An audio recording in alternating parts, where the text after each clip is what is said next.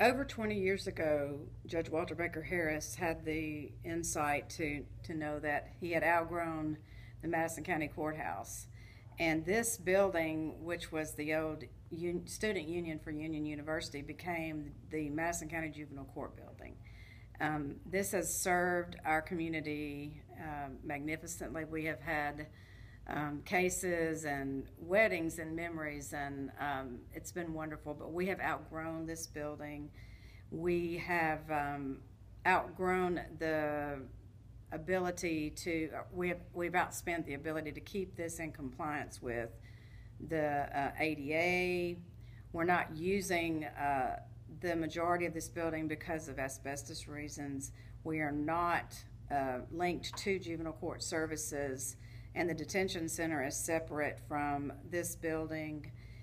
And the goal would be for us to combine this building with the juvenile court services building and house one facility and allow us to have at least 32 to 40 beds for youth that we can house for Madison County and other counties, and allow us to also be effective and good citizens of county funds in order that we can spend the money that we're spending now for utilities and trying to keep this building in compliance and keep the doors open, and the juvenile court services building into a facility that will serve children and families and will also cut costs by allowing us to increase perhaps the court costs that we collect now, and to contract with other counties to serve their youth in our detention facility, and also to allow us to collaborate with other agencies so that we can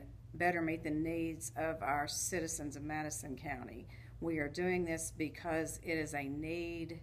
It is not a wish and a want. It is an absolute need, and we are in a crisis when it comes to beds for juveniles to be housed.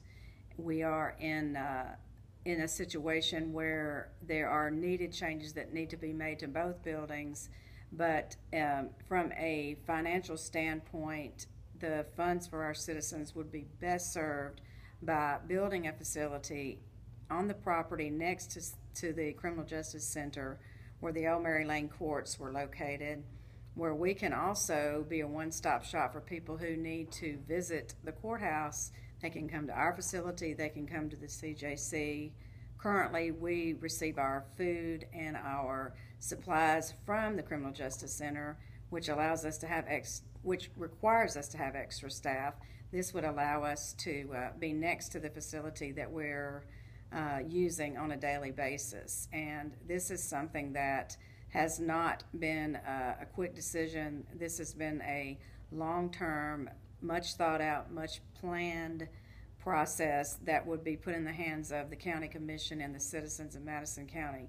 Certainly not my decision and not anyone in our building, but we have done our research and we have done our planning, and we would like to present that to the powers of the county commission and give that to the people of Madison County to get insight into what everyone else thinks is best, and also provide information that might help them to make that decision.